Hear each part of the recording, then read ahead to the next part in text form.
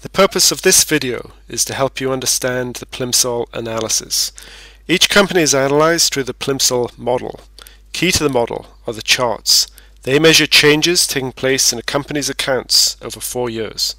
These charts analyze the most important areas of a business and are structured so that a rising line indicates an improvement in performance and a falling line a decline. The Plimsoll chart measures the overall financial position of the company. It is an average of the 5 charts above it. Each of these ratio charts contributes equally to calculate the Plimsoll chart. These charts include 2 lines, the industry average in green and the company in blue. Each dot represents a year in the accounts. The Plimsoll overall rating chart for Eastman Kodak Co. started declining back in 2010. A quick glance at the other charts show the roots of the problems. It's important to look at these charts in more detail. Trading stability measures the sales return on total assets. This line remained level, although sales declined, assets were being cut at the same rate. The profitability chart continued to decline as the company continued to lose money. This shows that although assets were being trimmed, the company failed to address its profitability problem. Working capital was already low and fell rapidly in the last 2 years. This chart shows that the business did not have enough assets to pay creditors without selling more assets. Gearing, or leverage as you may know it, measures how much of the company is owned by the shareholders. Constant decline in this chart shows how shareholder ownership had declined as more of the business was in the hands of the lenders.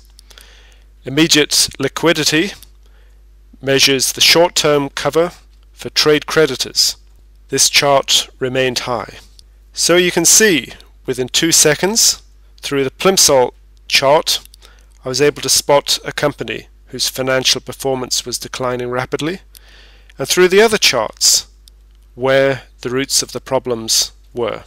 9 out of 10 previously failed companies had a low and falling Plimsoll line up to 2 years prior to their demise. Of course, not all companies with a low and falling Plimsoll line will fail. However, if they hit a severe event, for example a bad debt, a downturn in their market, or a loss of a key customer, they may not have the resource to withstand this storm. Equally as important, the model identifies successful companies that are moving from strength to strength, whose Plimsoll chart is improving. Each company's accounts appear in their local currency and US dollars or euros to allow comparison across countries. You can have this analysis on any company in your industry from across the world or in a specific region.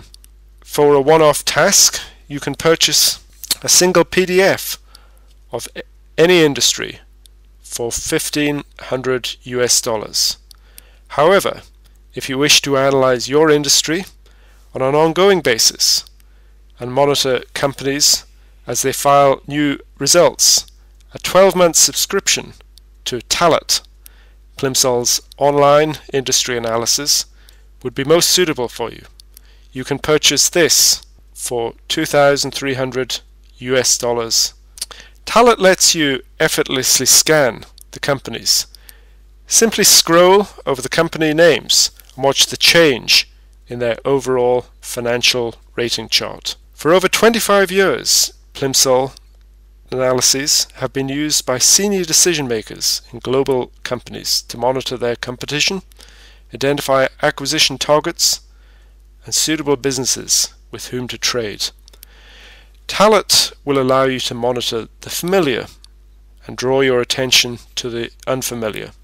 So sign up now and empower yourself with the Plimsoll analysis by simply calling or emailing Plimsoll.